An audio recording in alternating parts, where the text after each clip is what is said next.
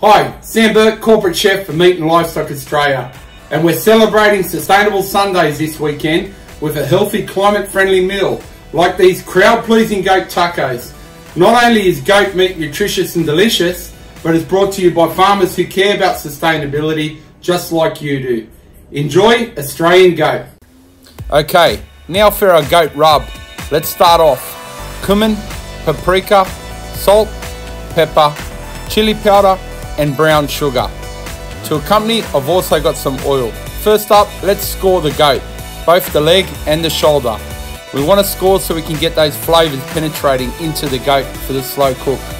Then a drizzle of oil and in with our rub. Now I'm going to get right into the crevices and into the score marks and make sure we get that rub above and under our goat cuts. Let's get our goat into the smoker. Top shelf, I've got a hot water bath underneath just to give some moisture in the cabin. We're going to get it up the top and then I'm going to put the probes in the center of the meat, both the shoulder and the leg. And then we're going to put the lid down. And we're going to set the temperature to 135 degrees Celsius for an internal of 62 degrees with the meat probe. Okay, let's give our goat a nice spritz with some cider vinegar and some beef stock. We'll take it out, then we'll wrap it in some butcher's paper, put it back in the smoker, probe it to 97. Then when it reaches 97, I'll take it out, put it in a gastro with some stock, just so we can get a bit of a bark. Then I'll remove it and our goat is ready to pull.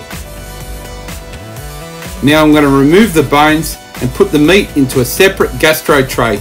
Then I'll add a little bit of stock just to keep it nice, moist and ready to go to build our tacos. Now for our ingredients. You've got chipotle adobo sauce. You can use yuzu or normal kupi or sriracha aioli, your choice. Pickled onion, black beans, radish, lime, watercress, coriander, dehydrated onion, shaved red cabbage, toasted corn, flour tortilla, and the star of the show, beautiful Australian slow roasted goat. Let's build our taco. Warm tortilla, then we've got our cabbage. On with the watercress and coriander, black beans and toasted corn.